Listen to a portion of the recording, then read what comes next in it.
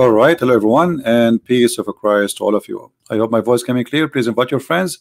And where is everybody? We have 1,300 something, and now we have only 451. Okay, well, no problem. As we told you, we receive a phone call or call from Dr. Hassan, and he is going to be with us in a moment to share with us how Islam helped him, and he will tell us, he will prove to us how Islam is a true religion. So please invite your friends, and let us see together if really Islam have any benefit, if Islam is true, if Islam, worthy to be called even a religion. Now, for sure, the Muslims, they will say yes, it's worthy, and they have their own reasons, and we got to listen to those reasons and see if they are true or not. So I hope that nobody will call names, nobody will use a bad language. I encourage the admins right away, anyone who use a bad language against the speaker or any Muslim in the chat, please give him a timeout as a warning first time. If you don't listen, then just to block him. We are here to fight for the truth, not to fight with Muslims. Even sometimes, like, I get angry, get upset, but this is not really what I mean, this is normal. You get sometimes frustration from somebody trying to deceive or to lie. But I hope that our guest today is not going to be like that at all. We hope, for that. So let me call Mr.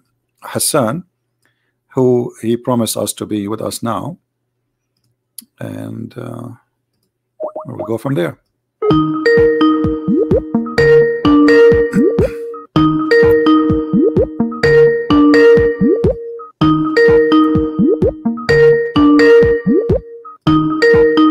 Hello. Yes, Dr. Hassan, how are you? I'm good, sir. How are you? I'm fine. You are live on air now, and everybody is waiting for you to tell us why Islam is the true religion. Go ahead. Okay, so thank you so very much. I'm not a scholar or something, but I do find these conversations interesting since they give me a chance to actually go and dig deeper into Islam and know more about my own religion, and question it actually. And I mean, let's just okay. I'm gonna start it. So I'm a doctor, and for something to make sense, it has to be very logical. And there has to be, yes, evidence, but there has to be like a kind of evidence which is like substantial. There has to be like a lineage, or you can say connecting the dots, just like Steve Jobs says. So that's how our brain works. So there's always in science, there's like a hypothesis. You must have read it, like null hypothesis. First, you have to actually deny the fact that there is a relationship whenever you're testing something. It's called the hypothesis. It's called null hypothesis. First, we deny, that a statement is not true. Okay, and if we cannot deny it, then it is true. But I'm not gonna play this trick over here, because this is not like a science experiment or something. So I mean, logically thinking, if you because my background is psychiatry, by the way. I did a lot in my own country, and by the way, I'm a Sunni Muslim. Okay, so just to clarify, so whenever you're like inspecting somebody or someone's behavior, let's just analyze my prophet's behavior. We can only come up with a few conclusions. I mean, Prophet Muhammad, he can be a liar, right? That is one possibility. The other possibility, he can be mad, right? Okay. That's a very that's a big possibility too. And a third possibility, which can be if these two are not there lying, if he's not lying, and if he's not mad, then he's probably telling the truth. Right? Okay. Can we agree? No problem. I'm listening to you. Okay. So first, let's just say if he's mad, then he's not lying by default. All right. Because if you think that if he's let's just say he's mad, okay, a mad person, it's like a delusion going on, right? So delusion is like is defined in psychiatry as like a firm belief, which is like a false, but a mad person actually believes that it's true. So he's not lying. If you're mad, correct, he actually believes in his statement. He believes in what he's telling is truth. So he's not lying. Okay. Can I comment, Dr. Hassan? Sure. Okay. Okay, I'm going to start. If somebody he is a Hindu or a Christian or anyone, and he says, like, let us say somebody is a Hindu. I saw a documentary. I don't know if it's true. They believe that rats is God. So if he believe in that, he's not lying. He believe in a lie, correct? He's not lying. No, no, you don't understand. If for example, if I'm a crazy person, okay, then for example, a schizophrenic person, okay, they're not faking it. Oh. What I'm saying is faking and lying is the same. Is the same thing, Right. A person can be truly a patient, or he's faking it. That's my point. No, I got lying. I got that point, but I'm saying, additional to that, if somebody he is saying he is a Christian, he believes Jesus is God, is he lying? Or he is believing in that, and that lie, they believe maybe it's a lie. What do you think? Is he lying? We're gonna. Here's the thing, sir. In the Western society, and in actually, I'm not gonna say sorry. That's like the wrong thing. I will say we should carry the same criteria for everybody. Right. If a person claims something like that, we'll carry the same criteria.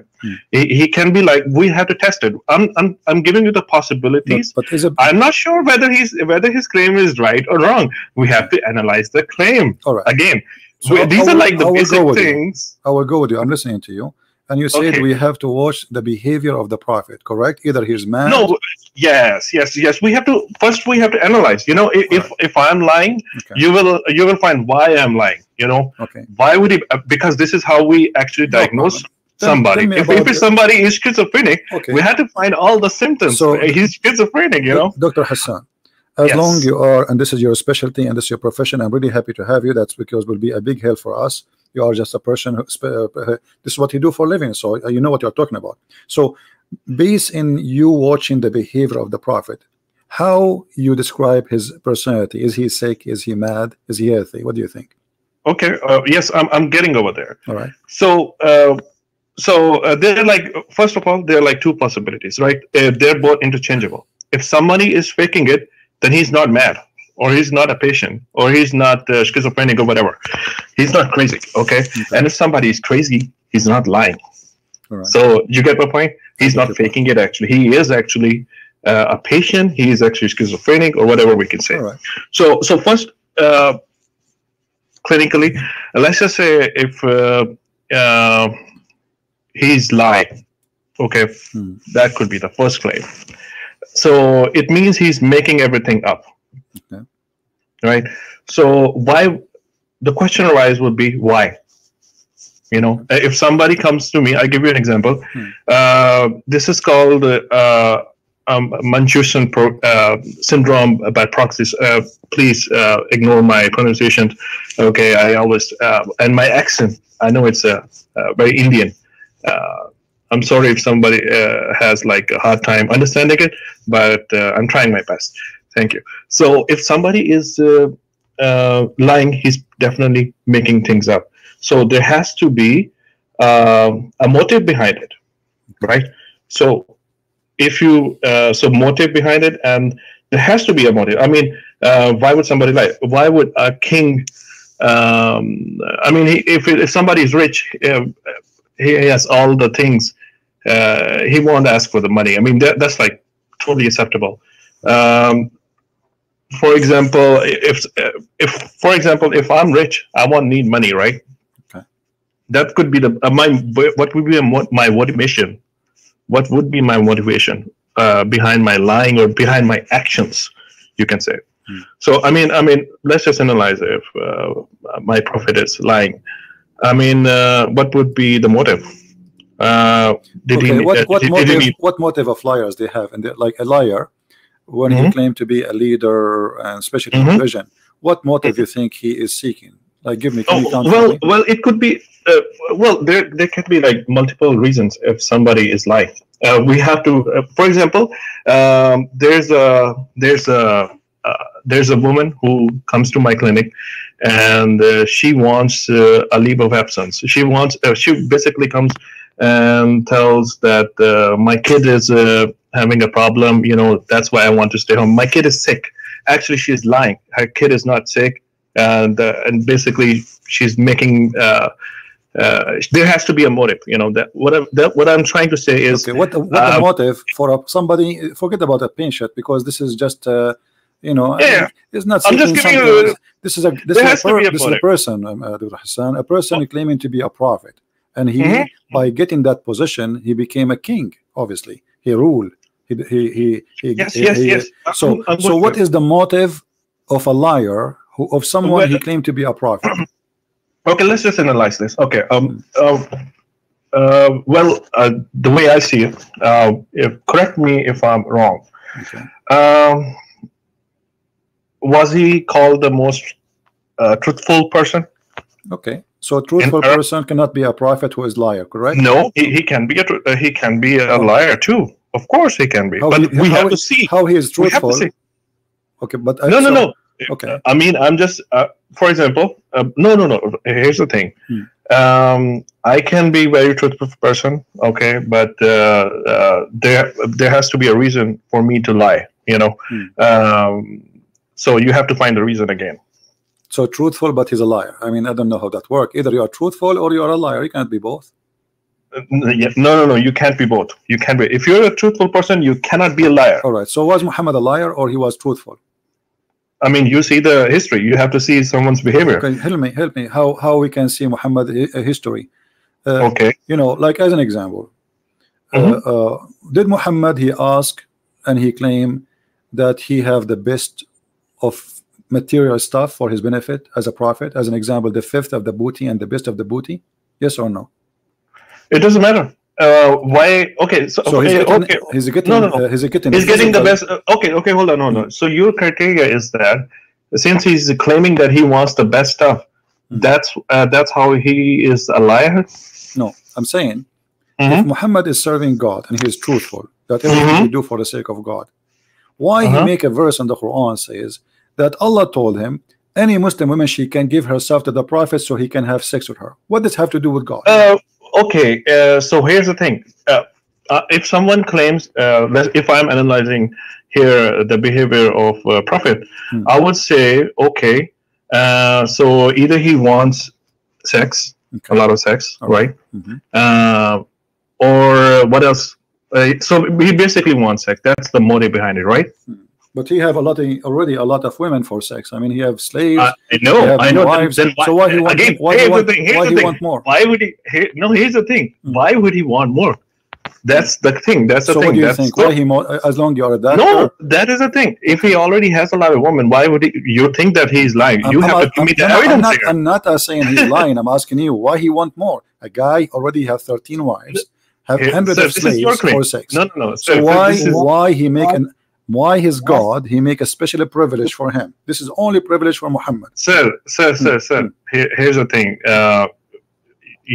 If you are saying that he wants more women, while my claim is that he already has a lot of women, as you yourself actually mentioned. He has like 13 wives. You don't think somebody sick? Somebody is sick and he want more and more. He never have enough. Because let us see me and you. When Muhammad is going to have those women, what he will do with them exactly? I will give you three options. He will play chess with them. He will have sex with them. He will go and watch movie with them. Which one of them is Muhammad is going to do? Those women who offer themselves for the prophet, who they are not his wives, additional. What they will do with him exactly? What the purpose? Sir. You're let me say, what you're telling is actually you're actually proving your own point. Let me say it. So you're saying that why would he want more women? This is for you to tell me that if he's lying, you have to. I'm not saying he's lying. I'm saying, listen. I'm not saying you are the doctor, right? And suddenly, you're saying you as a doctor, suddenly you as a doctor, Hassan, then you're saying it's the truth. Dr. Hassan, suddenly you as a doctor, you do not know, and you're asking me. I'm asking you, why a person, he have a lot of wives, he make a verse in the Quran saying that God told him. Okay. So why God, Hassan? Why God? Sir, here's the thing. Let us not to go over each other. Sir, you're asking me the wrong question. I tell you why. I tell you why. You're actually saying that he actually made up the verse. Okay, so if he's not the one who made the verse, why Allah he gave him a verse? Okay, why Allah he gave him a verse saying she gave herself to the Prophet? The guy, he can marry as many as he want. Why Muhammad he can marry as many as he want, but Muslim they can marry only 4? Here's the thing. Alhamdulillah, you made the point. You made the point. Right. You're saying, so you're basically judging God with the same criteria as a human being, which is like totally not true, which is totally the wrong criteria.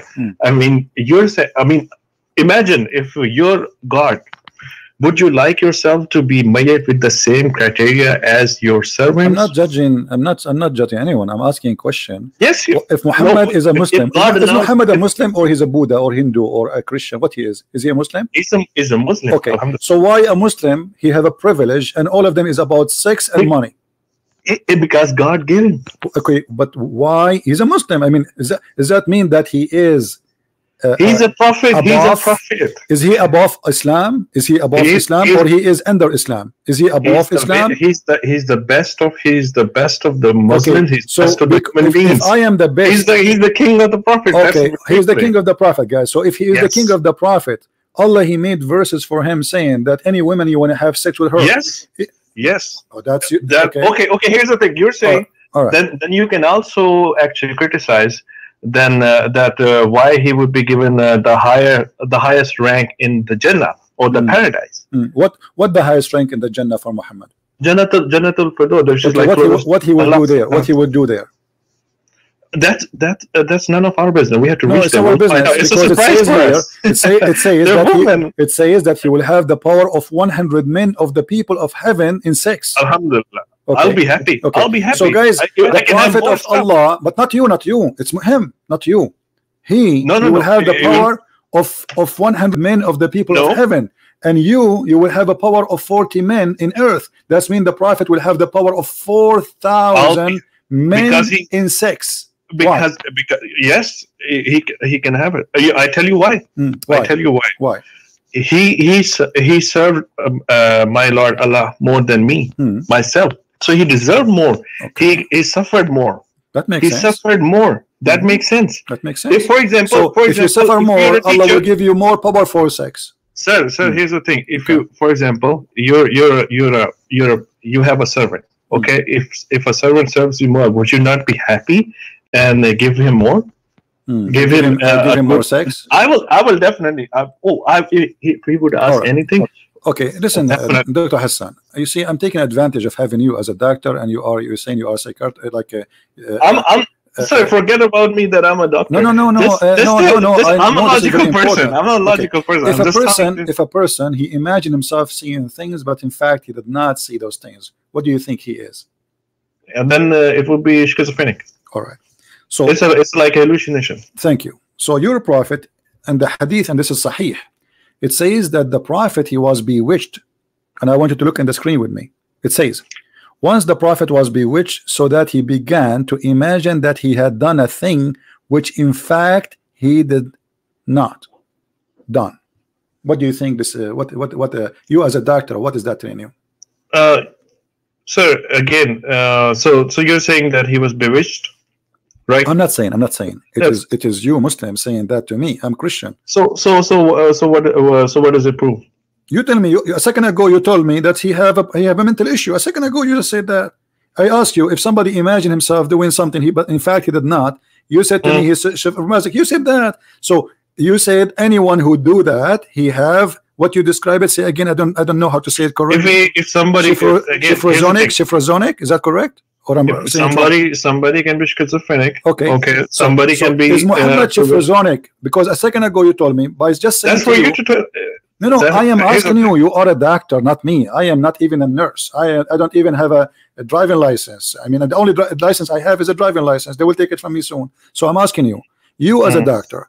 Somebody, he imagined himself he done a thing, but in fact he did not. And the Muslims claiming that he was bewitched, which means he lost control of his mind. What you describe the situation for us?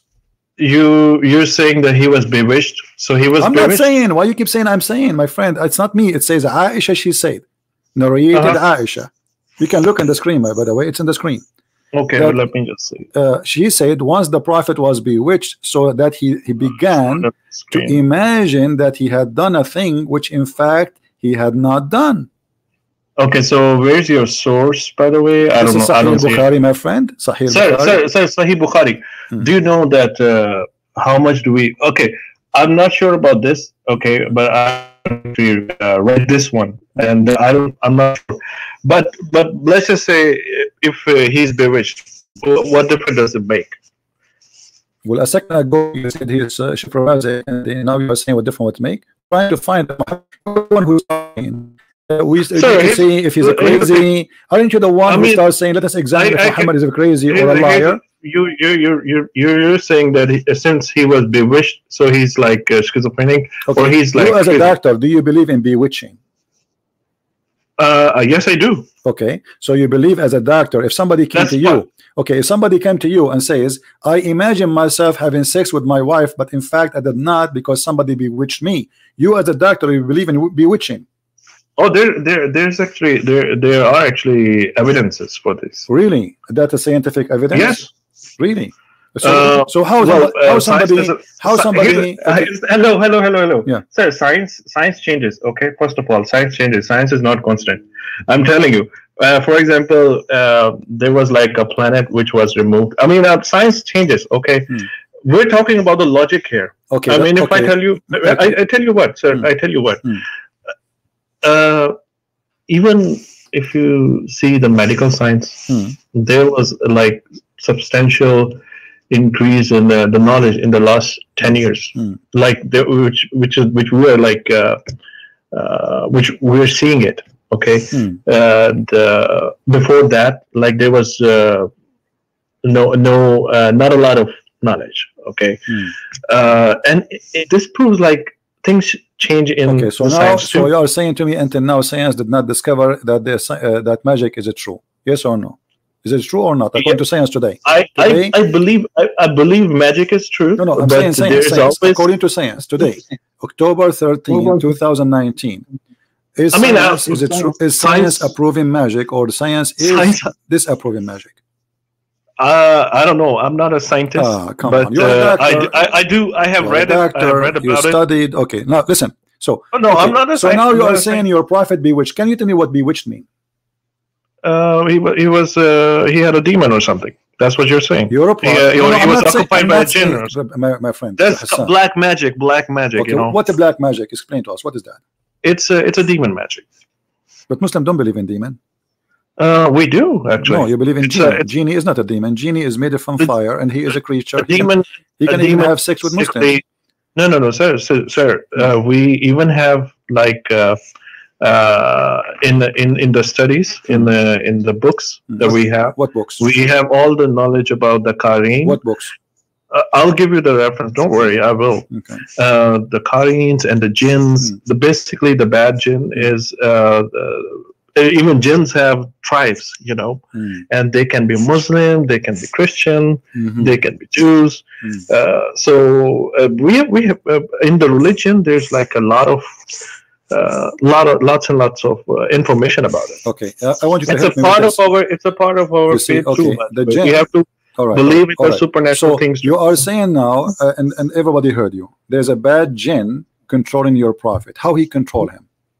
Because he was bewitched. So no, how he control him? How does jinn control him? What he do? He hold him from his ears? Did you watch? There are symptoms. There are symptoms, and there are symptoms, and they, according to the books, he has symptoms, and I'm not. I read about it like a long time ago, so I'm not. Listen, I don't have like a complete. I'm not asking about the symptoms, Dr. Hassan. I'm asking you, my friend. Listen to me carefully. I'm saying to you, how the genie control him? Did you watch the movie? Like it's a cartoon movie, like a guy he own a restaurant, but they will not give it to him, and then a rat start teaching him. He jump in his inside his head, and he hold his hair, and he make him move his hands. So how does genie? Let us say rat in the head of Muhammad. I've read it. How is controlling Muhammad by his hair? What he's doing exactly? I have no idea. I haven't. That's what I'm saying. I don't have the information about the bewitching and everything. But I do know that whenever someone is occupied, he will feel like soreness of the shoulders and everything. He will feel like some. Okay, if somebody bewitched you, and now you are saying, and everybody heard you, he is under black magic. Why you call it black magic? Black magic is pretty. I mean, it's a form of magic. So it's a bad magic. I'm not a sorcerer. It's like something bad. It's something bad. Is it bad? Is that magic bad? Yeah, it is bad. Okay, who is the one who taught magic? It was there were like two angels sent by Allah as a test. Their names were Habil and Kabil. Yeah, they were like two angels. It's like a story. And I think I read it in one of our books actually. And they came to Earth. They said that Allah that these. I mean, they were sent as a test. Okay. If they teach somebody the black magic, they tell that this is like a test. You will not be a Muslim anymore. Okay. And if someone learns it, he's out of our religion.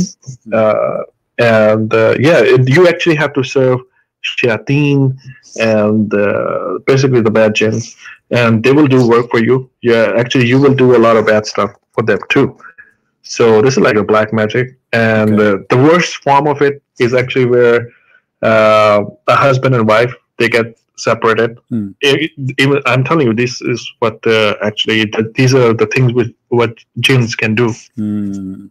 So you are saying to us, Dr. Hassan, as I understand from you, that Allah, he sent two angels to open Harry Potter school in Earth, and the purpose of this school is to teach magic and to make the husband and the wife fight and divorce each other. Is that what you are saying?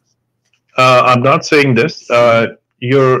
What I'm saying is that black magic can do a lot of stuff. You can. No. Hold on. Hassan, isn't you who said that Allah, he sent down two angels to teach magic? Yes. Okay. Absolutely. So who is the one who opened the school of magic to teach magic? Allah. Allah, he sent two angels who have certificate of magic from Allah. Yes. So Allah is the first teacher of magic. He said he brought those angels. He said, okay, who taught the angels? Who taught the angels how to do magic? Allah, probably. Yes. Okay, Allah, thank you. So Allah taught the angels. He made a training for them about to do magic, and then Allah, he sent the angels down to the earth. Yes. And the angels, they open a school in the Babylon Tower to teach people how to do magic. Why? Because there was like a test. It's a test for human beings. It's a test. It's everything over here that we see is a test. If imagine, I mean, if there's no test, there's no reward. So there's always a test. Right. So Alhamdulillah. Alhamdulillah. Yeah. So Allah is making a test by teaching me magic so I can control somebody else, and now the Prophet himself is controlled by magic. I tell you what, sir. Here's the thing. He was. This is in our books that there was jadoo or the black magic. It happened to him. I absolutely have. If I would deny it. Yeah, but you see, I'm going with your logic, Dr. Hassan. Yes. Just listen to me a second, please. You just say, sir, the Quran. you said the Quran, and this is the Quran saying actually that Allah He sent two angels. Their name is Harut and Marut, and they will teach the man. They teach somebody so he can separate between the wife and the husband. But this is not separating between Muhammad and the wife. Look what happened. Muhammad, none of his wives separated from him. And Muhammad, he started imagining himself having sex, but in fact he did not. So as you see here, this magic is different magic. It is about, it's not about really infecting Muhammad divorcing his wife. It's affecting the life of Muhammad to the point you think he is having sex, but in fact he's not. Can you, first of all, there are like two things. First of all, you said that you're basically using my words. Okay, I did not say, I did say that, okay, yes, it can create separation, but there are like a lot of other things that like magic can do. No. You see, the Quran don't agree with you, my friend. You see, it's not you or it's me. The Quran in front of you on the screen, you can read it. Here we go. This is the chapter 2, verse number 102, and this is the verse about Harut and Marut. Are you showing me on Skype or where is it? No, in YouTube. You can open YouTube, all right, and you will see it in the screen. You can just mute the sound so we will not have double voice. So what is the name of this chapter 2, verse number 102? I can send you the link in the Skype if you wish. Do you want? Let me send you the link. Chapter 2. I will send you the link. Here we go. It's easier. Here we go. Just click at the link and open it. Friends. All right. Oh, that's good. Thank you. Okay. You know, I tell you, if you're taking my opinion, I mean, we have seen patients. Okay. Screen share. No, not screen share. I send you a link. Click at the chat. Click at the text. Click at the text, my friend. Okay. I send you. Yeah. Click at the link and open it. This is your Islamic link and the translation there, or you can open any Islamic translation website. Go to chapter 2, verse number 102. It says it clearly. Okay. So this magic, that's magic they will teach to cause separation between the man and the wife. That's it. There's no other thing. Yes. Okay. So your prophet, the magic he suffered from did not cause separation. It caused him to imagine himself having sex, but in fact he did not. I don't know where you're getting that one from. You're probably getting it from what? I don't know. What is your source? Magazine, newspaper. Which magazine? You know, I thought like Kardashian something news. I don't know. Where are you getting it from? Sahih Bukhari. Where I'm getting it from? Where in Sahih Bukhari? Can I see it? It's in front of you on the screen. Oh man, where is it? I'm not opening the YouTube. Can you just send me the channel link? Send you the link. Here we go.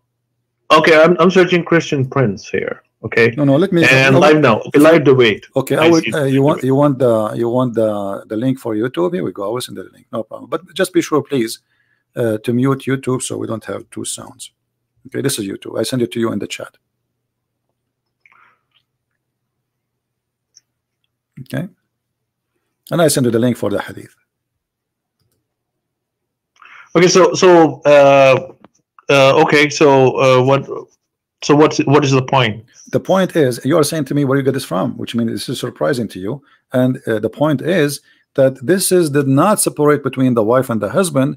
This is deceive the prophet. He controlled his mind, and now the guy is illusion. And you are the one who said to me, you are the one saying to me, he have double standard now. He have double personality. What's your phrase mean? No. Here's the thing. Okay. I already told you that you didn't listen to me. I said even I'm not sure about this narration where you're getting it from. It probably even if it's Sahih Bukhari, we Sunnis we don't believe that Sahih Bukhari is like 100% true. My friend, it is Sahih. Well, it's like 70%. It's in the front of you. I know it is Sahih. And the hadith report I showed you. I tell you why. Okay, it is Sahih, my friend. It's Sahih. So let us not to play this game. It is Sahih. All Muslims agree about it. It's Sahih. No. It's only 70% that we agree. I can tell you. My friend, I can give you videos of Muslim scholars saying that Sahih al-Bukhari is the most accurate, and maybe 95-97% is correct. I will secondly, nobody disagree about this hadith, my friend. Not a single Muslim disagree. So let me tell you now what's happening. It doesn't matter. You feel now. Okay, now look what you did. Look what you did, Dr. Hassan. Look what you did. You are a person who said you study. and you are a person who like to analyze and give a proof. Can you give me a proof that this hadith is not sahih? I can assure you. Okay, listen to me first. What did I say? I said there are. It's one of the effects of the black magic that it will cause separation. I did not say, or even in Quran, if it says that it causes separation, I did not say that it is the only effect of it. Okay, even if we have sexual relationships with the wives, if we told Aisha, Aisha, he got married to Aisha at the age of 53. Even if he had what? 53, he was 53 years old. Yeah, okay. I thought you were saying Aisha, she was 53. No. He was 54 actually. But anyway, okay. And 53, I'm pretty sure. Okay, 53. 1 year will not make a difference. Anyway, so okay, but okay. Why will I there? I'm not jumping. I'm saying that if you rewind my talk, I specifically said this is not the only effect of black magic. Even if we had, what does it prove? He had the black magic. So what? Okay, but when I showed you the first hadith that the Prophet imagined himself doing a thing, so in fact he is not doing that. Okay, what does that mean? Let me tell you. And you are a doctor. Listen to me carefully. What the Prophet, he saw an angel squeezing him 3 times, but you just said to me the Prophet is imagining that he had done a thing. In fact, he did not. So how we can trust Muhammad that he saw an angel? How we can trust Muhammad that he heard Quran? How we can trust Muhammad that he saw? I can tell you. I can tell you how. All right. I can tell you how. Okay. So for example, there's always something. Does he fall in the category of schizophrenia, or he's having visual hallucinations? Or you're saying, first of all, visual hallucinations, there has to be a cause. I mean, you can't be. If somebody is schizophrenic, I'm telling you, I've seen it. You can name me one schizophrenic person who is so well behaved and so organized. Muhammad so well behaved. Muhammad is so well behaved. Oh my God! Okay, so I'm telling you, dude. I just showed you Muhammad making verses. There's nobody. There's no high functioning. If somebody is a patient, okay, they don't act like this. People have already analyzed the behavior of Prophet. Like you say this, like what? Give me example so you can help me. Like what? You have to give me an example. That if in the history, if there's someone who's like high functioning and he's getting the revelation, according to you, it's high functioning. Muhammad was high functioning. No, you have to tell me a patient which is like really high functioning and in the present day, and he's having the hallucinations and everything. You have to tell me that. There is nobody. There is nobody. So is Muhammad was a high functioning person? No, he was totally normal. What is normal about a guy? Because nobody can bewitch me. I change all the Muslim in the world to bewitch me, and I don't imagine things happening. But we will not bewitch you because we don't practice magic. If we practice magic, we are out of Islam. So you are. We will never bewitch you. Okay, so Allah, He opened a school to teach people how to bewitch each other. I already told you. Allah sent it as a test. Allah sent everything as a test. Okay. Listen, when Muhammad he claim and he say in the Quran that the sun set in murky water, is that because he is he is having an illusion in his mind that God told him that, or he is being truthful, or no. Here's the thing: you're getting off topic again. I can discuss with you that thing. No, I'm not. Because Muhammad is claim. Listen, sir. My friend, Chris. Here's the thing, sir. I tell you what. We're analyzing the behavior, and now we're saying this is the behavior. When we have somebody, he stand in the middle. He says, "I am a teacher. I'm going to teach you science. Here we go. Listen to me. My God, He sent me an angel, and the angel appeared in front of me, and he told me to tell you this." That Zulqarnain, he reached the sitting place of the sun, and he saw the sun sitting in a spring of murky water. Okay, when Muhammad he received a message from the angel that the sun sit in the murky water, was he imagining things, or this is true? He's telling the truth. Okay, so does the sun, according to your belief as a doctor, sit in a spring of murky water? It doesn't matter, because here's the thing. I don't believe that science. I again told you, I already mentioned to you, science is ever changing. It's improving. You will find everything. I mean, there's all I can. I mean, there are like a lot of things in science which are actually in Quran too. So you are saying to me that by time we will How find. Okay, I ask you a question. Hassan, I ask Hassan, you a question. You made your comment, please. Let us. You have asked me a lot of questions. I can ask you one question. Let me make my comment, please. No, stop. Stop. Just a second. Just a second. Okay, sure. You see, you are a doctor. You are not a guy who self-laughing in the street. Come on. So listen. You just said that science is changing. So are you saying that maybe in 10 years from now we will find that the sun set in murky water? We will find out. Oh, so you are saying this is true, and what we know today is stupid. You know why? You know why I say it? Because if you read Quran, there's a thing in Quran. There's a verse. It says while the baby is in the womb, it's growing inside a woman. Looks like a leech. How does like a prophet would? It looks like a leech. Where it says that? I have to find you the link, but I will send you it. Don't worry. I will send you it. No, you do not. I know the Quran very well, my friend. It doesn't. It says it says like a congealed dead blood, and this is the verse in the front of you. It's blood sucking. It is like a congealed dead blood. And this is your Islamic translation in the front of you. And Arabic is my first. Arabic is my first language, and this is the link. I will send it to you in Skype. So the one who told you that, he is lying to you. No.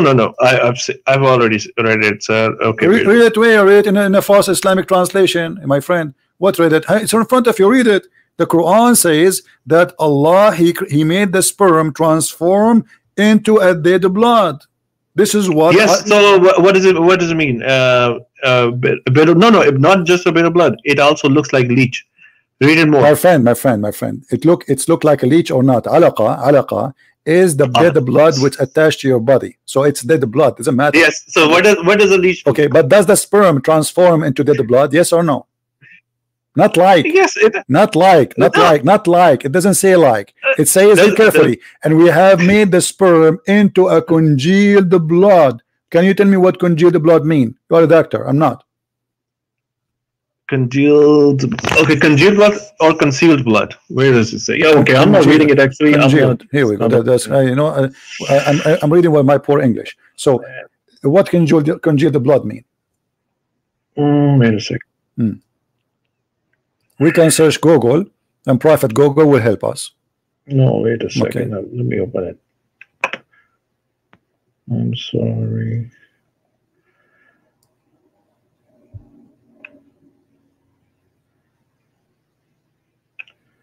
Let me just copy the link and open it up and the other tab.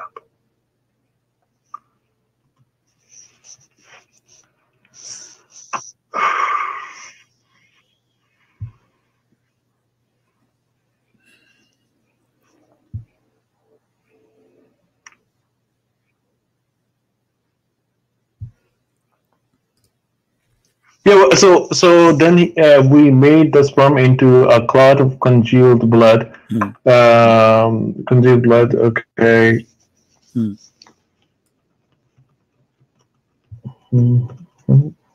When something called congealed, this maybe came from. Yeah, it's a clotted blood. That's what you say. It's basically. All right. So do you agree with that? That the sperm of the man will become a solid blood, and that will be the baby. Blood essence, it recharge. I don't know what's the definition here. The congealed blood behind his head. No. You go here. See, just search for here. It says here. This is a definition. I just not even. This is this is doctor website. It says congealed goes. It goes from liquid to solid. Thank you. Yes. So this is a blood. So the sperm transform. You as a doctor, you study medicine. The first thing happened to the sperm, it transformed from a sperm into blood, and this blood is solid blood. Do you agree with that? Here's the thing. Sperm, it fertilizes the egg, okay, and then basically it's like a solid thing afterwards. No. It says a blood. It says a blood. It is a blood. And the sperm will not transform to be something solid. This is false, because the sperm will go inside the egg of the women and will do fertilize the egg and deliver the DNA, and then the sperm disappear. It's gone. That's it. The DNA will unite with the egg, and the fertilizing happen. It's not the sperm will grow, it's the egg will grow. So okay, here's the thing, sir. Let me just tell you. We made the sperm into a clot of congealed blood. Okay. We made the sperm into a clot of. How does a clot of congealed blood looks like? You tell me. You do not know how to okay. If you cut yourself, if you cut your skin, off that clot, we made a fetus lump. If you cut your skin, and then the blood is dry in the top of your skin, that is the clot of a congealed blood. Okay, so the sperm does look like a congealed blood, but it's not alive. This is not alive. This is dead. This is dead blood. This is dead blood. No. Okay, if you read the context, we did create from the Christians of what to say? Okay, so then we placed him as a drop of sperm in a place of rest, permanently fixed. Oh, you didn't read the verse number 13, which is right above the verse number 14. I tell you why. Okay. First sperm it's telling you that okay. It is sure. The verse number 13 is saying, who knows better? Who knows better what the Quran, Hassan? Who knows better what the Quran mean? Me or you or the Prophet? What do you think? A prophet, okay. My prophet. Let us go and see what the Prophet said, and whatever the Prophet said. My friend, it is right. No. Whatever your Prophet said. No, hold on. It is right in front of you. Hold on. No. You know, it's not right in the front of me. Read the verse number 13. No, here we go. My friend, you're not letting me read it. Read it, please. It's in front of you. This is in front of you. This is your Prophet saying that. Your Prophet. The verse number 13.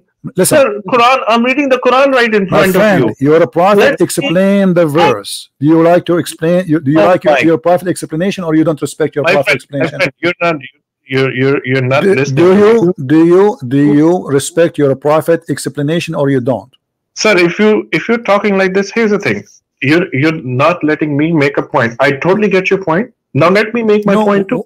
I asked you which one is better, my opinion, your opinion, or the Prophet's opinion. You have asked me so many questions. Let me answer. No. I'm asking. I'm saying to you why you don't want to read what your Prophet said. Why you don't want to read what your Prophet said? I'm going to read it, my friend. I'm going to read it. Just give me 1 minute so that I can explain to you. Go ahead. Let me explain to you. Okay, so verse number 13, it says, then we placed him as a drop of sperm in a place of rest. That is actually the womb. It's already been placed, firmly fixed. Let me ask you, hold on. Are you sure you're a doctor? Are you sure you're a doctor? Dude, see. Do the sperm go to the womb of the women? Yes. It goes into it says it gets fixed. Where is the egg? Where is the egg? No. Where is the egg located? Do the egg live in the womb? Do the egg live in the womb, or it is outside in the womb and then it moved there? It is that you just said, everybody heard you, that the sperm go into the womb. Do the sperm go to the womb? It gets fixed over there. That's what it's saying. No. You said you're a doctor. You said I'm asking you, please, scientific opinion. Do the sperm go to the womb, or the sperm go to the egg? Is the egg inside the womb before the sperm came to it? I am telling you, if you read the verse number 13, okay, I'm gonna answer the question. You just said, Dr. Hassan. Just let me. You just said that the sperm go to the womb. I said that. Okay. Let me explain. Do the sperm, according to science, go to the womb? It goes to the egg. And then but where is the egg? Is the egg in the womb? But you just said, everybody heard you. You said the sperm go to the womb, but the womb is not where the sperm go. No. Here's the thing. Okay, you did not even read the Quran correct. I can tell you why. My friend, you are the one who said to me, a fixed place, a resting place is the womb. Mr. Christian, you don't let me explain to you. You basically argue a lot, but let me explain. I'm not arguing. I'm trying to understand you. You claim to be a doctor. You're not even trying to understand. And you are saying that the sperm go to the womb. No, just let me finish and then talk. I have not even made my point, and you started talking. You stop in interrupting me. let me, dude, this is very frustrating. I mean, you think that you know. I know this is your audience. Let me just explain. If you read the verse number 12, what does Quran say? Man, we did create from a, basically it's a cloud. Then we placed him, basically the sperm, in a place of rest, which is, in a place of rest is basically the uterus. Okay, firmly fixed. Yes, it is attached. Okay, but what the congealed blood here is the placenta. If there's like and if you know the placental hemorrhage, if you read about it, it happens postpartum, and there's a lot of blood. Yes, it is. Placenta is basically supplying and receiving the blood. Okay. Okay, Hassan. Okay. Listen. Okay, can you please read for me the interpretation? You think that Hassan? Okay. Whatever you say. Hassan, can you read for me, please? Please read the whole Dr. Hassan. Dr. Hassan. And can you read for me your prophet explanation for the verse? Are you against your prophet to explain the verse? I am not. Now I'm going to read it because you have listened to me. Now I'm going to read it. Thank you so very much. Okay, go ahead. Okay, so where is it? I'm sorry, I actually.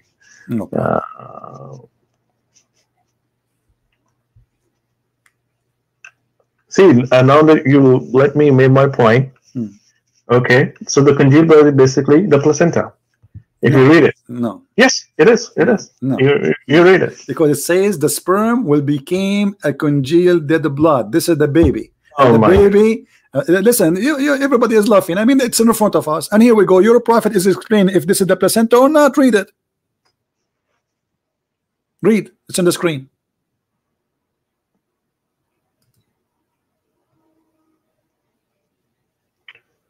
Abdullah ibn Masud.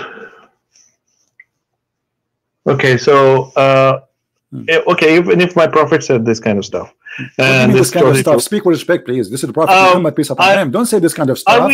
Don't say that, please. You're insulting the Prophet of Allah. No, don't say this kind. So, do you agree with what Muhammad he said here, explaining the creation of the baby, or this man he is suffering from mental illness, claiming he have knowledge that he's fabricating? Okay, so do you agree with him? Do you agree with him that the sperm will stay 40 days in the belly of the mother? By the way, it doesn't say even the womb. It says in the belly, 40 days the sperm stay inside the woman. Do you agree with him or not?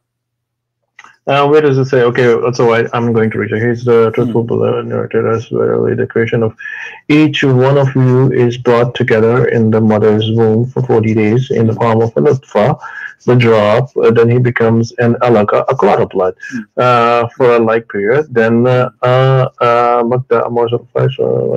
yes, that's true. Okay, guys, this is true. So you agree that a sperm can stay alive and will stay as a sperm in the side of the women for 40 days. Do you agree with that?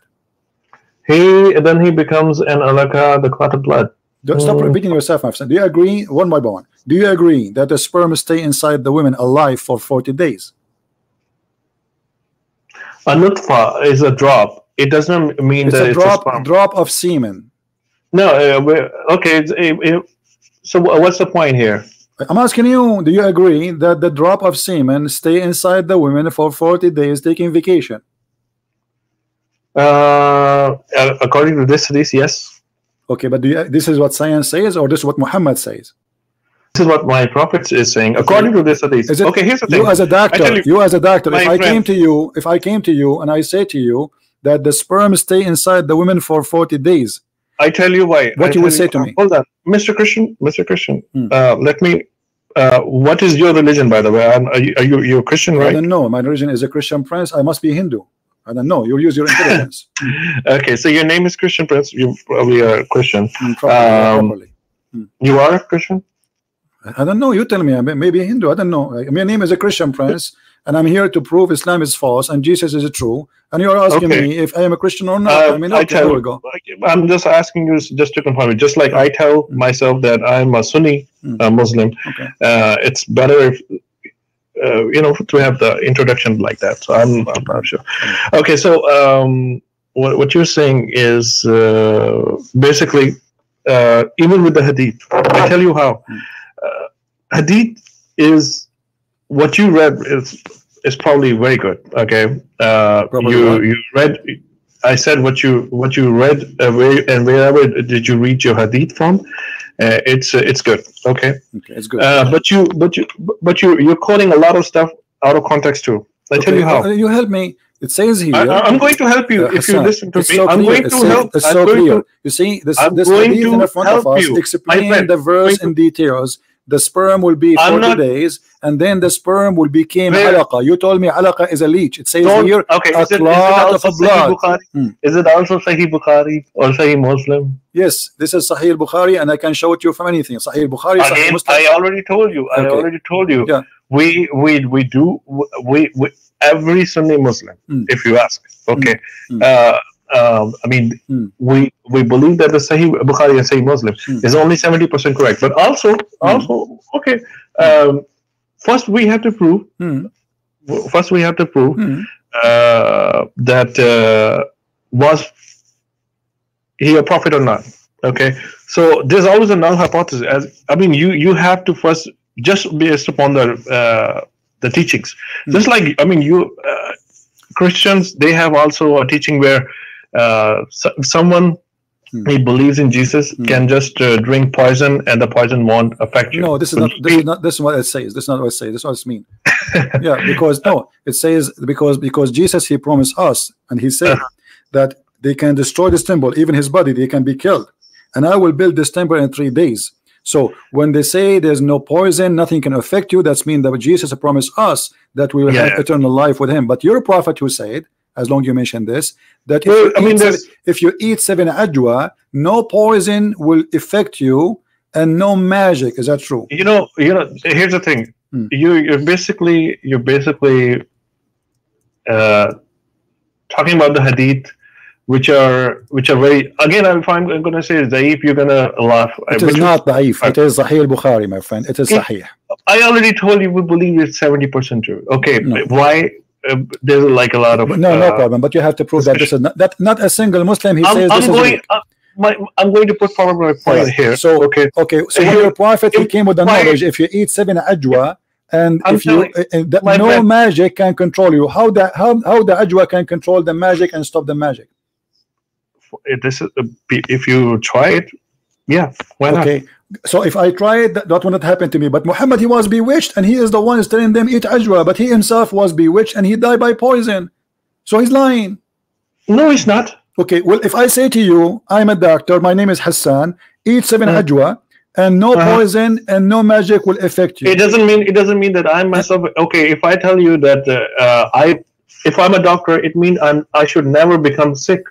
What's the point? No. You told me a specific thing. You told me if you eat this thing, nothing will happen to you specifically. If I tell you, no, your prophet did not say. No, listen to me. Listen, you are not being honest now, Dr. Hassan. It says the prophet said, if you eat 7 ajwa a day, no magic will affect you and no poison. And look, the hadith in front of us, and this is Sahih Bukhari, and this is Sahih. The prophet saying in his element of death, which he died, he used to say, "Oh Aisha, I feel the pain which caused by the food of I ate at Khaybar. At this time, I feel as if it is my aorta is being cut off." So from what? From that poison. So you're a prophet himself. He is eating ajwa, and yet he was poisoned. Where does it say that he's eating ajwa? So he's teaching you to eat ajwa. So he's dude, I teach a lot of stuff. I teach a lot. It doesn't mean that I show you antibiotics myself. If I show you you're a prophet eating ajwa, what you will say? Is that okay? So what does it prove? Well, you are the one saying to me what that prove. If he's eating ajwa, so how he is saying if you eat ajwa that will not affect you, no poison and no magic? It will protect you. Yeah, sure. Okay, can we like have a date with you and next week you open the camera and you take rat poison and ajwa? That's what I'm telling you. Here's the thing. No. Here's the thing. People taking ajwa and then they, if my prophet is saying it, that's true. Okay, listen. So what we learn here that your prophet is teaching his own fiction science that a baby, first he is a sperm, and the sperm became a dead blood, and this sperm stay inside the women for 40 days. And you as a doctor, you confirm that this is a true. Just no, I'm saying again, last time when I mentioned you, Hadid, I tell you what. For example, I already told you that we believe that 70%. You start quoting the stuff. Okay, Hassan, just to make it simple. You see, our talk is about you proving to me Islam is true, and you mentioned to me that the Quran have science. Can you show me? I'm not going to pick up my. I'm not going. Right? Listen, my friend. I'm not going to pick up. Asking me the questions. You don't let me prove it. Hassan. No. Now I will give you. What do you mean? No, you don't. Look. Okay. No, you don't. I will give you the mic. And I want you. You are the one who mentioned, everybody heard you, that there is a science in the Quran. There is a science in the Quran. Can you show me one example of science one by one and see if it's true or it's a lie? I will tell you everything. But my focus over here right now is to give you the opinions about the prophecies and the stuff, like which actually the topic here is proving that basically Muhammad sallallahu alaihi wasallam is a prophet or not. Okay, I mean, I'm going to give you some rational stuff that I think, okay, and I believe, okay. But isn't this a prophecy? When Muhammad, he says that the sperm stay inside the women for 40 days, he prophesied. My friend, here's the thing. Are you going to let me speak, or are you going to ask me the question? We're having a conversation. It's not only you speak, you're not something. When you say Muhammad have a prophecy, isn't this is a prophecy when he prophesied? When I say to you and I claim to be a prophet, again, you keep on repeating the same point. Okay, you keep on telling me the same. Okay, hadith, and then you say Zaif hadith. If I tell you Zaif, you don't. It's not Zaif. I challenge you to prove it. It is Sahih Bukhari. What I already told you. They're like 70%. We only. But not even one Muslim can say it is Zaif. I challenge you. Oh my God. Are you going to let me speak? The Quran, okay, what about the Quran? Is the Quran da'if too? The Quran says so. I showed you. The Quran, okay, the Quran says that the sperm 100%. Transform into a congealed blood. Do you agree with that? I totally agree with that. Okay, listen. I want you in the front, Hassan. It's basically referring to placenta. I want you to bring me. I want you to bring me the best of the science of the Quran. Choose anything you want. I will tell you in the next session if we ever have. Of course I will. No. Give me one. No. Because you are saying I'm not giving you. No, you see, I'm not giving you a chance. Give me 5 minutes. Hassan, give me 5 minutes. I will give you 5 hours. You say it. I'm not giving you a chance to prove it. So I'm asking you, please, can you give us one proof from the Quran? If you don't want hadith, can you give us from the Quran one scientific proof the Quran is true? Go ahead. I will give you. I'm listening. I will give you. Of course I will give you. I already told you. I promise you. No, give me now. So no, next week, same time, I will give you. How about that? What about now? I promise you. I'm not gonna run away, dude. I'm not running away. All right. I'm here. Let me just complete my discussion. Let me just make a few points. If you want to interrupt me, that's fine. Okay, you can ask me the question. I'm listening. Okay. So let me just tell you why do I believe, and then you can say, okay, then you can raise the. Let's have a civil conversation. Okay. So first of all, so the way, if somebody is lying, there has to be a reason why he's lying. Okay. He was he was called the most truthful person till the age 40. By who? By the people around him, by the whole earth. Where it says that? Muslims and Muslims, Christians. That's a very good question. Muslim, Christians, Jews, everybody. Okay, show me the Jews and the Christians who says that Muhammad is the most truthful person. Go ahead. It's in the books too. Where? It's in our Sunnah and Hadith and everything. Okay. Okay, just write down the. You can definitely dig it. Let me Hassan. My friend, let me just make a few points. No, because you just said something. You uninterrupted for like said something. 4 minutes. 4 minutes. Okay, I will take it now. Time me. Okay, 4 minutes. So the first thing is that was he called the most truthful? He was called the most truthful. He was like people would actually give him the things that they would know that he won't steal or So, and was he born in a modest and very highly respected family? Yes, he was from Quraysh and he was highly respected. So imagine somebody who has not been called a liar till the age 40, and when he made the claim afterwards, then yes, people would say either he's a liar or there's like a magic going on in him, and or he has gone crazy. All these kind of stuff, they came later. So, but it doesn't make any sense. If somebody is already rich, people also offered him. That's like a known fact, that his uncle had keys to the Kaaba, because a lot of people claim that, or now people accuse him that he wants the power. That's why, and the Kaaba was the most respected place at that time in that part of Arab. And also, Arabs, they did offer him money and women. You know, that you could just take this stuff if you want this. You know, but get off your claim. And what he was claiming was to worship one God, Allah. Okay, that's it. That's like, and he said the God of Abraham, basically the Jew.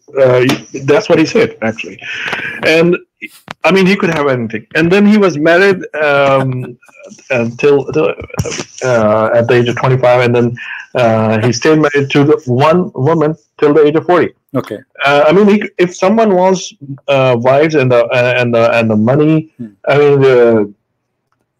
Imagine why would he or she would stay modest and like this, or you know, till the age of 40, and then afterwards he would start preaching. You know, it doesn't make any sense.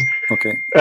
He could have gotten married to younger people. You know, even at the age, and also when he was offered, he didn't take it. He said, "One God, okay, Allah," and then he married to Aisha at the age of 53. I mean, guys, what I want to say here is that he married Khadija at the age of what? No, Aisha at the age of 53. Okay, let me ask you. You said something. You said something very important. Give me 1 minute. You said something very important. Just write everything, okay, 1 minute. Okay, guys, 1 minute. Give me one. Because you said 5 minutes ago, and now it's 5 minutes gone, and I'm silence. I'm listening. No, okay. 5 minutes are not gone. I'm timing it right in front of myself. Okay. Oh, hello, I'm timing it. I spoke only 1 minute and 15 seconds something. Okay, so he married Aisha at the age of 53. Okay, so I mean, if someone, I would say, I mean, he made a claim at the age of 40, 41. So if someone, and when he was offered, he didn't take it. It doesn't make it. It's a lot. There has to be a logical explanation. And if you see, libido always goes down. You said 1 minute, Hassan. Okay. Can I talk? And also, I mean, can I talk? Hassan, can I talk, please? Hello. Please, can I talk? Because 5 minutes is over from a long time. You said 1 minute again. You say 1 minute, and you keep talking. Can you talk? No, you didn't even let me finish. Come on. What finish? When do you finish? 10 hours from now? I mean, that's it. We got it. No, look, you mentioned to me that he married Khadija. Is it true that Muhammad and Khadija, they made the father of Khadija get drunk so he will accept Muhammad to be a husband? Oh. You are saying to me he's coming from a noble family. Why a person, he will be rejected by the father of a woman? She is married twice already, and she have tons of kids. And yet she is a lot older than Muhammad. Yet Muhammad and Khadija, they made the father of Khadija get drunk, and when he's drunk, they took off his clothes. That is just not true. It's in the front of you on the screen. Here we go. And Ibn Abbas. And Ibn Abbas, who said that? Ibn Abbas, the cousin of your prophet. And Rasulullah ذكر خديجة وكان أبوها. So, it's in the front of you. I would like to say that. يرغب أن يزوجه. So her father, he refused to marry her to him. So look what she did. فصنعت شرابا طعاما وشرابا. She made a drink, a food and drink. Okay, here we go. I'm showing the screen, and I will show the page number. And this is your Islamic reference. This is Musnad Ahmad, which you Muslims supposedly believe in it. Look what it says. So she made food and drink, and she asked her father to come, invited him, and she invited some people, by the way, from Quraysh. And then after they ate and they drank, and you're showing Arabic. Where's the English? What? Where's the it's only Arabic. Well, it's not my fault. This book is not translated. Who cares? I mean, ask your scholar later. Listen. No, later. You can take this snapshot. Take a snapshot. Take it to your scholar, the sheikh in the mosque, who speak Arabic. If you speak Arabic, tell him to read it for you, and I will show you the page number. Hold on. Let me finish. And so she made him eat. They made them eat and drink until they get drunk. And then Khadija, she said to her father that inna Muhammad ibn Abdullah يخطبني. Muhammad, he wanna marry me. فزوجني إياه.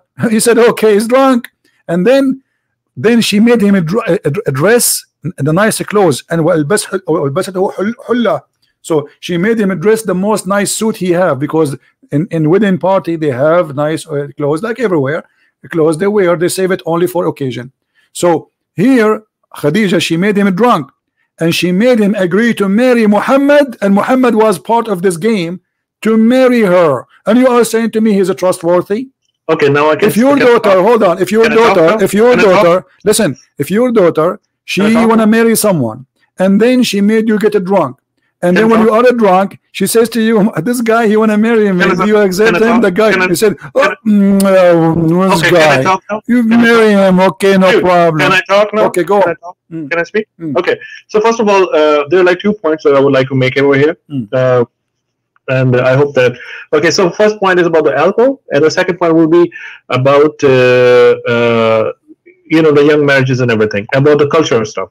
So first of all, the Arabs over there, they were even in the Quran, if you read, alcohol was prohibited like very later, and people used to drink alcohol like water. Even over there at that time, okay. And people would actually drink water, drink alcohol just like water. I mean, it was like like water. Even okay, you got my point. Okay, so and the second.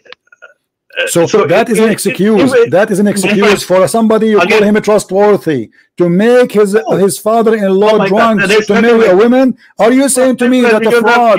Are you saying to me at that time a fraud was not forbidden? Are you saying a fraud was not forbidden? Fraud. This is a fraud. Alcohol was not forbidden. The first thing Muhammad did in his life, it was a fraud. He married Khadija by a fraud. No, it was not a fraud. It was not a fraud. She made him drunk. She liked him. You know, she didn't make it. She didn't make him drunk. It's in front of. It's in front of us. It's in Arabic. I cannot. I will get it. That's not my problem. That's not my problem. And here we go. Hold on. This is Musnad Ahmad, variant number 5, page number 46, hadith number 2849. Hadith number.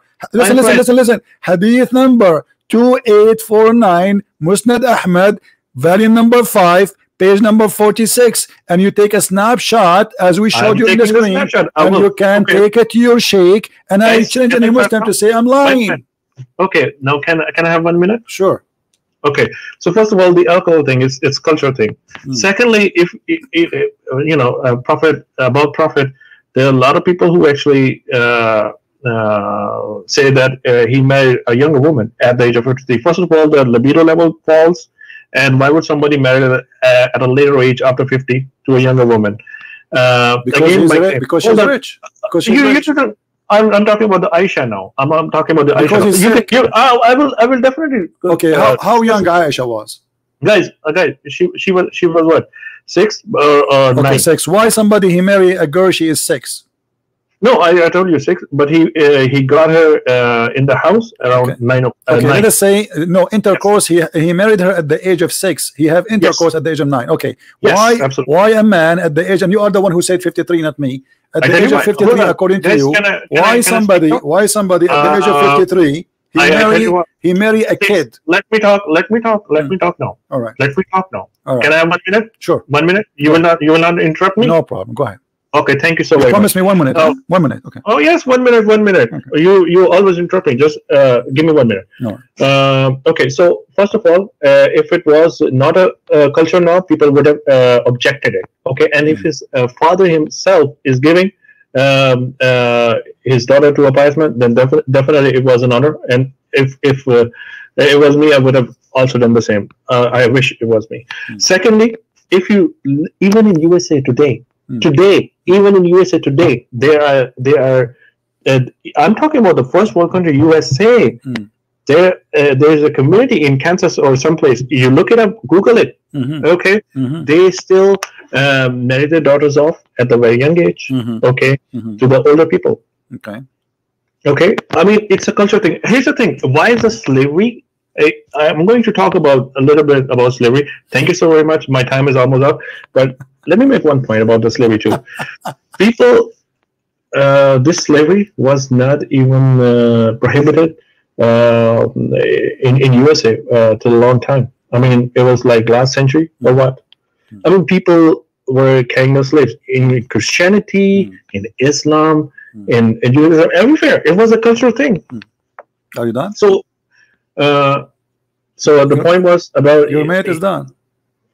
Yeah, okay, my point is done. Thank you. Well, so, you can talk. Okay, so now I'm going to ask you as a doctor. Very brief, and I want to ask you as a doctor. I will give you the mic back, and I will give you 2 minutes, not 1 minute.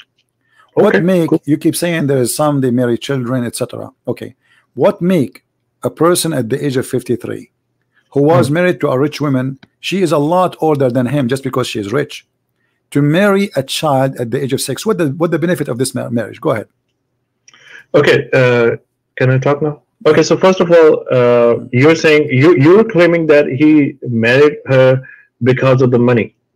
Okay, and actually, that was not the case.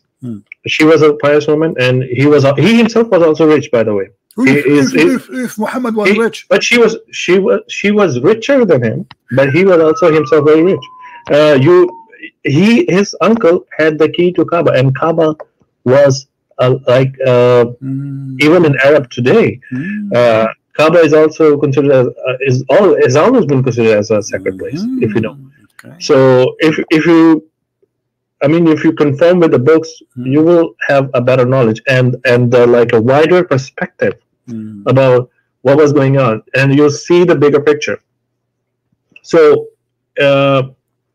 she was richer, yes, but he himself was also belonged to a very noble family, and all the people would call him a trusted person. I mean, very trustful. As I know that Ali ibn Abi Talib, he was a very poor man. What are you talking about? And no, as I know, your prophet, he used to very eat, noble. He used to eat lizard because he had no food.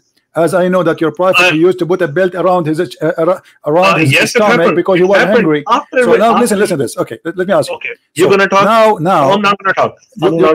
Your time is up. You know. Yes. Okay. Please talk.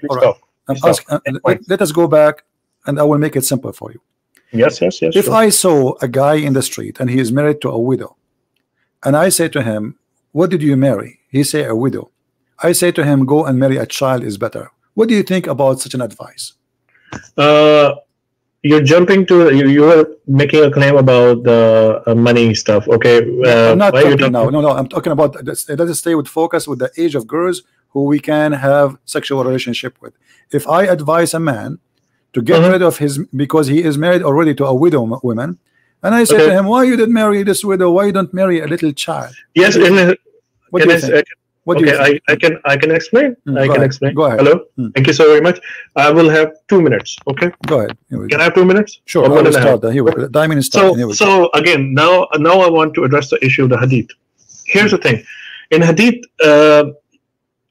it's always and it's most of the time actually the way I see it, and also a lot of other people see it, is always subjective. Here, the point is that, for example, I'm giving you an example of a different hadith. There were like two companions of the Prophet, and they came to him. They were both fasting. Now, the sex is basically prohibited when you're fasting. Okay, so one of them said that can I approach my wife? And Prophet said, yes, you can, but only kiss. Okay. And the other person said, can I approach my wife? Can I kiss my wife? Basically, they kissed my wife. And Prophet said, no, you cannot. The reason was that the first and then later on, people asked the Prophet, why did you say to the one person that you cannot kiss your wife when you're fasting, and the other person you said, yes, you can? Prophet replied, because I know that his iman, his faith is strong, and he has a strong what's it called? He's mentally tough, and he can basically stop himself from engaging in sexual intercourse, even when he kisses his wife, okay, or show affection to the wife. And the other person, he's weaker in his faith, and if he goes even closer to the wife, Okay, he will definitely engage in the sexual because his faith is not that strong. Okay. So my point here was that different narrations, different commandments for the same question. Okay. Now I'm going to come to it is over. your It's point. 2 minutes. 2 minutes. Just let me ask you. The Quran, as long as you are talking about sexual control. Okay, I'm going to come to your point. The Quran says. Let me ask you. The Quran says, why the Quran forbid Muslim men from having sex with women have their period? Do you think this is good or bad? You cannot have. You cannot approach your wife if she have her period. Why the Quran says don't get close to the women who they have their menses? Is that good or bad? During menses? Yeah, it says don't approach your wife when they have their menses. Do you support that or you are against it? There's nothing wrong with it. A man should not approach his wife if she have her menses, correct? If you say it's in Quran, I have not read it, but I will because sometimes this is Quran chapter 2 verse number 222. It says approach not your wives when they have their menses. So if a Muslim he approach his wife when she have her menses, is he breaking the command of Allah? No. I tell you why. I tell you why. If I as a Muslim and there are like things in Quran which are like said as it is prohibited for you, okay, and then there are things it's better not to do it. I mean there's like a different way to state things. If I drink alcohol right now, it won't make me a non-Muslim. It would make me a bad Muslim. But you are breaking the command of Allah, correct? I know. Okay. I know. So I'm trying to make a point here. Yeah. Let me give me like 15 seconds.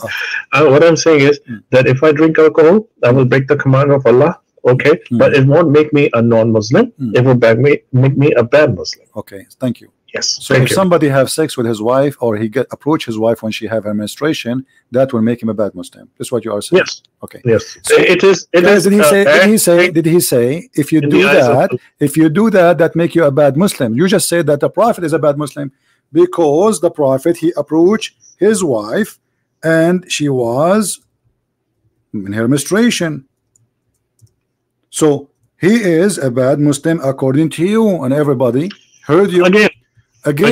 No, this is your talk. Everybody heard you. Listen, this is your Prophet saying, Aisha saying, when I was menstruating, the Prophet SAW would to order me to warp myself with up an izar sheet, like a diaper, put it between her legs, and he used to fondle her.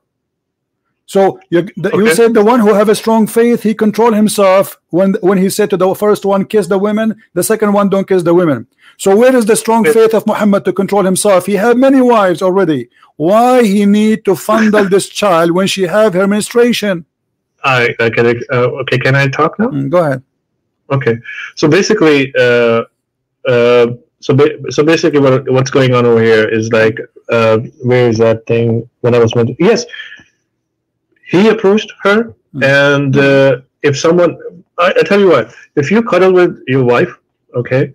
And it doesn't mean that you have like a bad, like a weak faith or something. Okay, there's nothing like that. Okay, yes, that was. I'm again telling you the hadith that I mentioned earlier. Okay, that was for the Sahaba. Again, I'm telling you, it was subjective. Okay, and in that specific context that was going on over there. Okay, doing and. Like again, subjective. Okay, now even if a prophet does this thing that he follows, it's not like you're engaging in the sexual activity. If you read the Quran earlier that you were showing on the screen, do not approach the wives because Allah always talk in. He has a very what is it called? He has his own way. So approaching the wife, basically do not engage in sex. That's the narration, actually. I can assure you this thing. Okay, if you read it, basically do not engage in sex while menstruating. Okay, but you can follow. Of course, you can follow. What fondle mean? Explain to us what fondle. Basically, you can hug the wife. Okay, it's there's nothing wrong. Fondle is hugging the wife only. So why she have to put something between her legs? What do you mean? Where is this? It's in the front of you. It says he ordered her to put an izar, a diaper, over her private part, down her wrist. Oh, okay. So I tell you what happened. What you can ask me that. Now let me explain. Thank you. So basically the thing is, Prophet said to wrap yourself around the waist, okay, so that he would not engage in the sexual activity, okay. But you can have. Okay, I'm going to. So basically, you can have the funneling and everything, and where a male can actually enjoy with the wife, but would not engage in the sexual activity explicitly, okay, specifically, but can do everything else, which is like cuddling and kissing and everything. I'm talking about this thing, okay? So this is what. So a prophet said, okay, wrap yourself so that he would not approach that area of his wife. Okay, so he specifically said wrap like so that he azar band is called azar band, so that basically that part is tightly closed and he would not engage in the sexual activity. But you know, there's like a lot of other things. I mean, for a male to enjoy, it's not just like the penetration thing. You can actually enjoy your wives in a lot of other ways. So it's not prohibited, but yes, engaging in the sexual activity during menstruation is considered. I am the one who asked you if somebody approach his wife in any way when she have her menstruation. Is that wrong? He said this is not will make me a Muslim. That will make me a bad Muslim. And this is sexual. This is sexual. It is sexual. This is not kissing. This is sexual. This is why he is fondling her. And actually, it's used even the same exact word in the Quran. Yubashiruni, fayubashiruni. The word in the Quran. Don't do mubashara. Here we go. Yes. Okay. Absolutely. So you cannot do that. You can't even get close to them. Don't approach them. Don't even get close to them. فَلَا تَقْرَبُوهُنْ. Don't even get close to them. So how a prophet of God? He tells the Muslims in the Quran, don't get close to your wives. Don't get close to your wife. And you can open a translation. لَا تَقْرَبُوهُنْ. Don't even get near them. And yet he ordered his wife to put a sheet between her legs so he can play with his private part with her. Okay, can I explain now? Go ahead. Okay, thank you. So basically, Quran also tells that you can approach your wives, and in Arabic it's like what is it called? Basically, vagina is where the fruit is. Okay. Where is what? Where is what? Vagina is basically where the fruit. I mean, I'm not saying this. I'm just making fruit? What I'm trying to. What the fruit? What I'm trying to. What the fruit? It bears the fruit. It bears the child. Okay. So you can approach your wives. Basically, anal sex is also prohibited in Islam. You know, and it's where it says that. I thought the Quran says the opposite. You can't do that. The Quran says you can do that. Where does it say that you can do it? حرثا لكم نساءكم حرث لكم فآتوا نساءكم أن شئتم. So your wife is harth. Where does it say? Where does it say? Here we go. Let me the verse. Here we go. Chapter 2, verse number 223. Your wife is the same as a ground in you, the same as a field. So dig in the field as you wish. Exactly. Where does it say? Chapter 2, verse number 223. Okay, women are like fields. Okay, women are like fields. Yes, it's called Ketia. So fields, basically, the thing is, can I talk now? Yeah. Okay. So fields are where you actually, whenever you bear a seed, and you will get the fruit. Okay. So you will get the fruit from a field whenever you bear the seed. Where do you bear the seed? In the vagina and not in the anal part. So this is like, if you read it, it's the field. Field means which will go. Okay, so it specifically says vaginal sex, it does not mean the anal sex. Okay. Thank you. Does it say? You see, I'm showing you your Muslim translation, which is all full of lies. It says you approach your wife as you wish, whatever you want. Just dig in it. It says here. Well, it also says your wives are says, death for you, so go to your death when you and how you will, when and how you will, as you wish. Okay, can I explain now? Okay, women are like fields for you. Fields. Do you agree with that? That your women are field and we dig on them? Yes, yes. Fields mean where you will bear a seed and you will get a fruit or your crops, and that means vaginal part, not the anal part. Okay. Well, you know, I'm really glad, Dr. Hassan, that today we have a good conversation together, and you help us a lot to understand Islam. I mean, your answers was amazing. So when we can have you again next time? Next week, okay. Inshallah. So next week we can have a debate about science and the Quran. You get ready?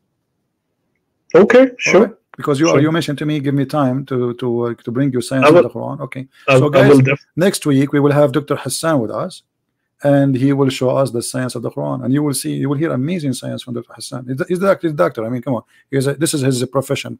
You know, this is what he do for a living. So next week we are expecting a debate. Do you want a date, certain date? Can we set a date or what? Sir, let me see.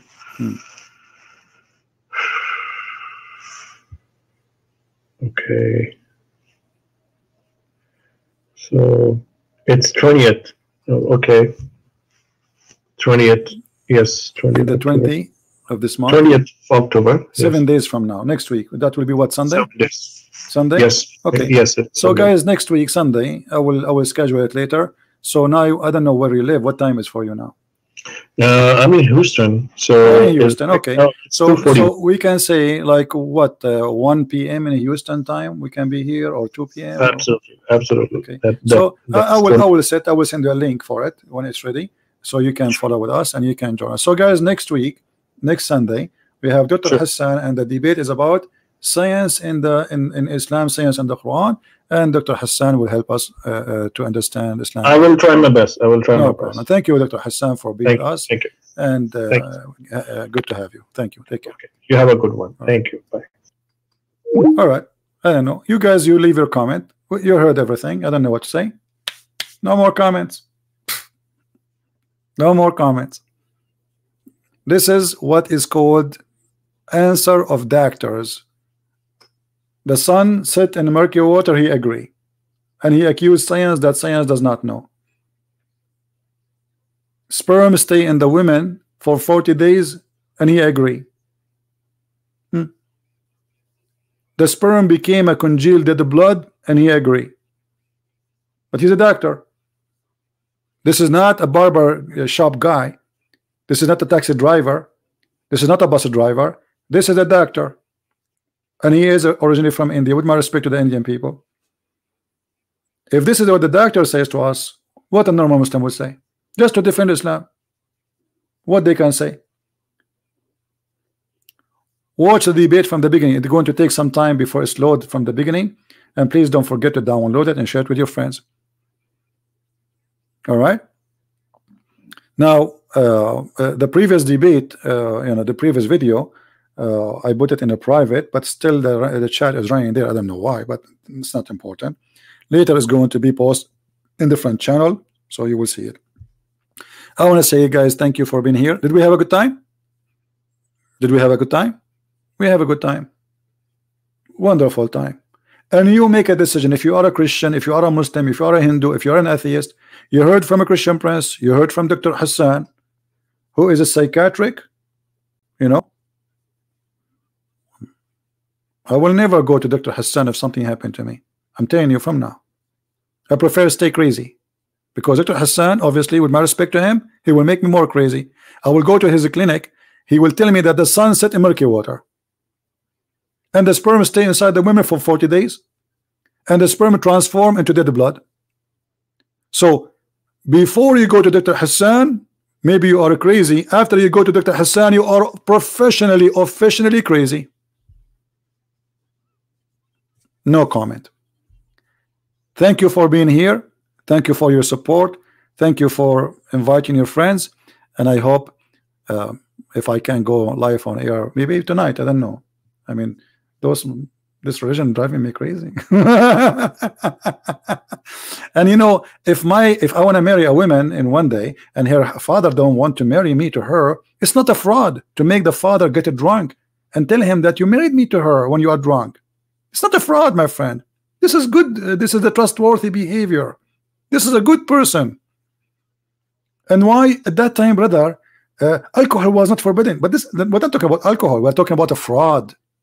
You see the logic, how they try to, I don't know. Again, leave your comment in the text, in the chat, in the text after we finish, and tell me what do you think. And please just don't avoid using bad language. Don't call people names. Say what you think about the topic. Don't attack the person. Let us be people who speak with respect and love. And we love the Muslims. And I pray that Hassan, he will watch this debate again, and he will see why Islam is bad and why Islam is wrong. From what he said, he was doing his best to defend a false religion, obviously, and he was willing to sacrifice his degree just to defend Islam. As simple as that. He could not defend Islam by being doctor. He have defend Islam by saying science is wrong and science is full of fictions. This is what he said. Thank you for being here. May the Lord bless you all, and we see you soon again. Christ is Lord, Islam is false, and we see you soon. Take care.